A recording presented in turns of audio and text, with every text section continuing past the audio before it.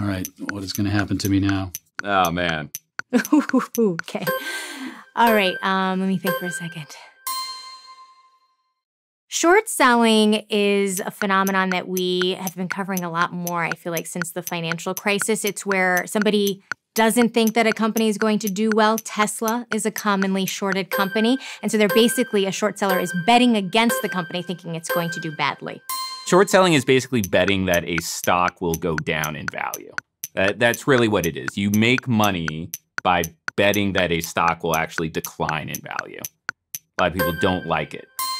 It's a way to make money when something gets cheaper or goes down. How does it work? You borrow the security. You sell it right away. It does go down. You buy it back. It's cheaper, and you give the security back to the person who lent it to you. You pocket the difference.